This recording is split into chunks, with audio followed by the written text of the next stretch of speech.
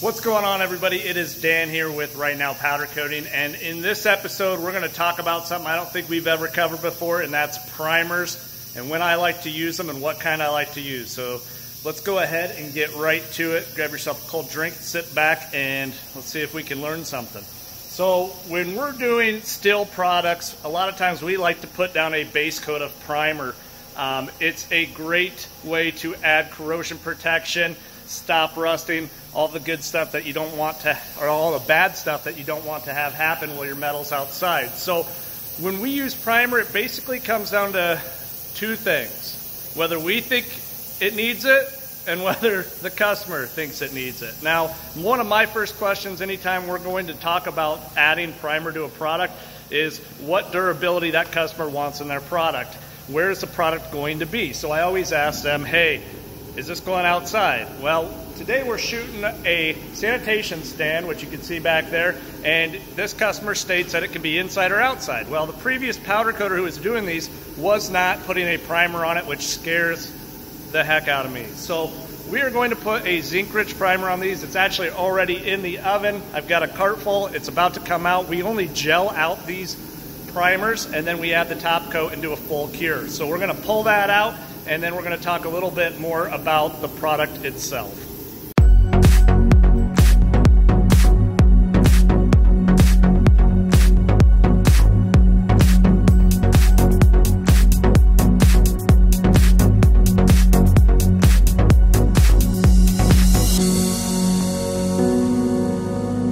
Alright guys, this is the powder that we're using from American Powder Coating, and it's an epoxy zinc-rich primer. Again, I like the zinc-rich on anything that we're going to, on any still products that are going to see outside weather as far as rain, snow, and all that kind of stuff. Basically, the zinc-rich primer is part of a group of coatings that are known as a sacrificial system. So the zinc in it is actually electronically active, so it protects the steel as far as when it comes to the corrosion. So as it starts to see moisture, that zinc in the primer actually corrodes before the substructure will. So it's perfect for wet conditions, perfect for what we're doing here. These are the parts now out of the oven into the booth. We're going to go ahead and top coat them with our Sky White from APC also. This probably isn't the best white we use. You'll see a lot of it up in the air. You'll see a lot of it on the floor. Their primer actually sticks really well. We just sprayed it, and it had just a light dusting on the floor. So you'll see that the white kind of goes up in the air more. It doesn't track to the part as good. Also notice my gun, how far I'm away from the part. When you're doing recoats, if you get too close, you're going to start seeing that black ionization. So you want to make sure you're 8 to 10 inches away from the part. Just let the paint go to the part and it will do what it needs to do. So let's get going on the paint.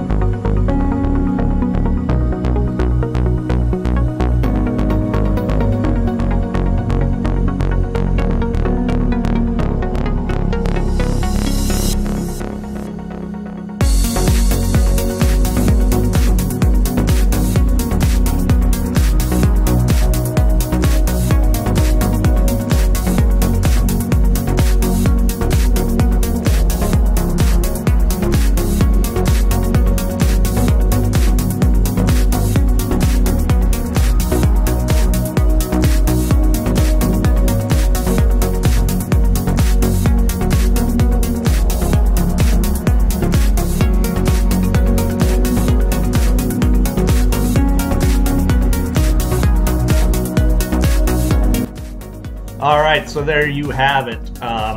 Wrapping up this last little bit, and then I'm going to shove them back in the oven, and we're going to go ahead and do a full cure. So we have a gel cure underneath on the primer, and then it will do a full cure with the top coat, and that's how you get your good adhesion between the two layers. So we're going to go ahead and get that done, and then you will see the final product when they're done. If you have any questions or anything, as always, make sure to leave a comment. Give us that thumbs up if you like the video.